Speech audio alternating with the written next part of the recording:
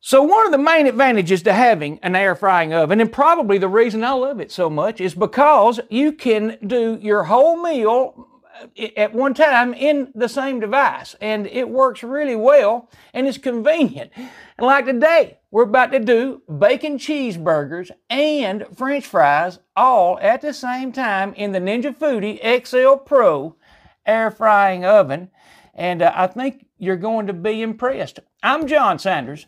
I'm also known as Jelly 007, but let's air fry these bacon cheeseburgers and those French fries all at the same time. Okay, so if you've watched my channel, you know I kind of like this method of making my own hamburger. And I think it makes for a better burger, but by all means, if you have your own method, that's what you should use. But here's what I do. I buy these chubs, and when I can get them like this, I get them at Sam's or even Ingles, but I cut them like that right there. Now, that's all I'm going to do to that burger. I'm not going to work it. I think the more you work it, the mushier it gets. You lose that grain, and I think you can taste, or you can tell that grain is there when you're eating it. I think it just works out better. Now, that's a 6.8 ounce burger, so you can do the math on that, but that's what we'll be cooking today. And I'm only gonna cook 2 burgers, just me and Baby Doll today. And I'm going to do the same thing with hers, and it's as simple as that right there. Not only is it real simple, it makes for a really good hamburger. Now, I'm going to work these out a little bit. I'm going to make them look a little bit more smooth on the edges, trim out the edges a little bit, and I'm going to press it down in the middle some to where it won't kind of ball up as it cooks. But let's just see what we got hers at.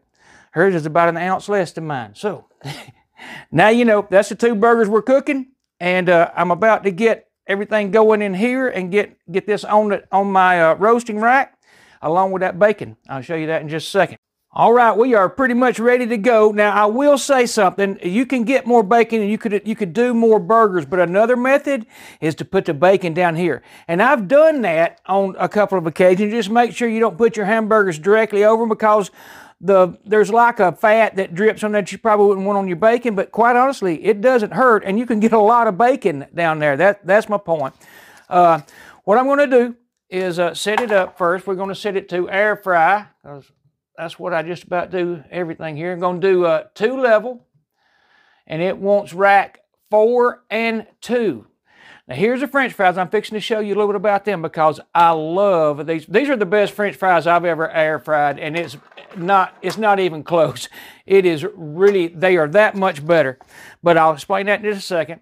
We're going on rack 4 and rack 2. And to explain this right quick is, you know, I always use, if you watch my channel, I usually use golden crinkles, and these are a little bit different. They are golden crispers.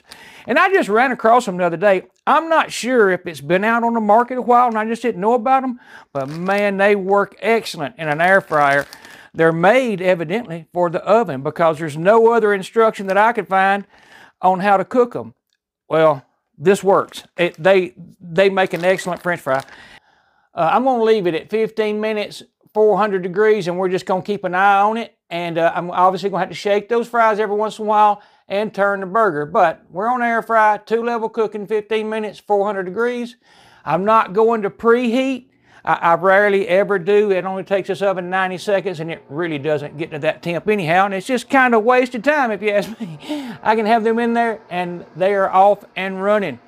Okay, so I'm going to shake these fries just a little bit because we're kind of at the 5-minute mark, and you can see, and I will end up pulling those fries out a little early, but I'm going to show you why. I think, honestly, as strange as it sounds, they work a little better, but I'll show you that in a minute. Okay, here we are. The first 15 minutes is done. Now, I've been shaking those fries along the way about every 5 minutes. And then this right here, we're going to take those out. First thing I'm going to do, though, is show you these. And what these do, and the reason I do this, it just seems to make them a lot crispier. I mean, they're ready to eat right now. I assure you, they are perfect. But once you let them cool a little while on this rack, and then after we finish cooking these burgers, you'll see what I mean. They get real, they they get super crispy. I'm gonna move this rack to number 3 anyhow, but we gotta flip those burgers. And I did that a little bit wrong. But, all right, I'm going to bring this out, set it right here. Assuming you can see what I'm doing. I'm gonna burn that bottle with that hot thing. I'm just going to flip the burgers. I believe they're ready, they'll be fine. So I'm gonna flip the burgers over. I'm gonna spin this tray around, and I'm gonna go the opposite direction with it, just because. Now we're gonna add, I'll just do the same thing we had. It'll be in memory, so it's already 15 minutes, 400 degrees. We're off and running. We'll be watching with the thermopen now. I'll start checking temps on those burgers in a few minutes. Okay, so we just crossed the next 5 minutes, which makes a total of 20 minutes. We're gonna get a reading on this burger. And it is 150 at 20 minutes, so we're going to, that back one's really close to being done, but we're gonna let them go a few more minutes. I'll be back. Okay, we're coming up on about 22 minutes of cook time, of total cook time. The first 15, and then you add these 7 minutes, and I'm gonna call them done. I checked them, and like I said, they were like 150. You can see the bacon looks fine, but what I'm going to do, and before I do that, I'm gonna let you hear these right here because they're fine right now. And quite honestly, they're still warm and you can serve them, but I don't know if you can hear that, but take my word, there is nothing wrong with those French fries. They are the best I've ever air fried. Now I'm gonna let the temp bring back on them just a little bit while I get my burgers ready. So I'll be back. All right, I went ahead and turned that back off because I want to get these ready, and I didn't think about that when I stuck those in there because they're going to stay warm in there anyhow. And like I said, they're ready to eat right now, but this way I can reheat them. But right now what I want to do is get some cheese on here, and probably could have done that while they were in the oven. But, well, one thing I will say, I'm using a medium cheddar.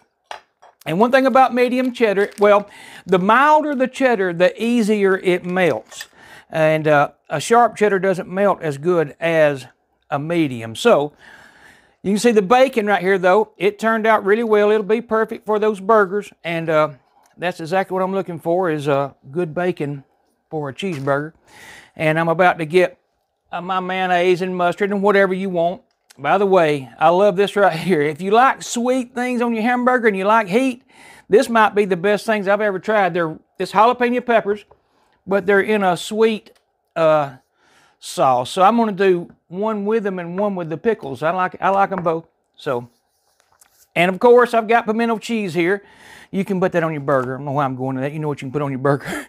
But anyhow, I'm about to get this started and get those burgers put together, and we're going to make a plate. Okay, right there is mine and baby doll's lunch. I'm going to eat the ones with the sweet heat on them. I'm going to tell you, I don't normally like sweet things on my hamburgers, but those work. I'll just say it like that. I've got the Clausen's on hers. The French fries, they are, and all I did was I put them back in here, let them go about 30 seconds. I left them in there to stay warm, and then I hit them for about 30 seconds, and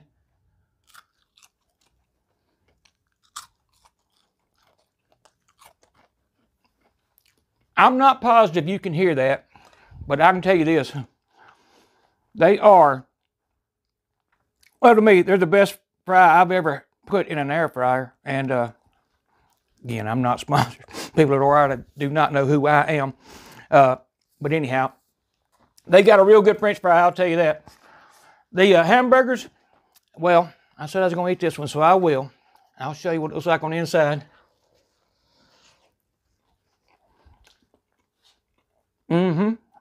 That's perfect. That's exactly how I want a hamburger, and that's a 150, 155. But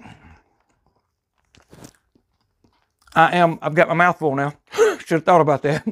Those sweet heat jalapenos work excellent.